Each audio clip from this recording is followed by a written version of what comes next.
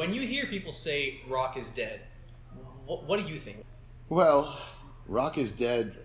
I guess there's two ways of looking at it. Are we talking about the music or the business? Because if you're talking about the music, I couldn't disagree more. I mean, as an art form, it's not dead. It's alive and well and kicking and always will be. But as a business, is going through the toughest times it's ever been through. When I was coming around, you had thousands of bands selling millions of records.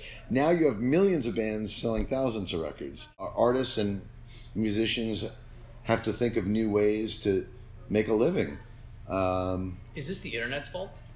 Yeah, it is. It is.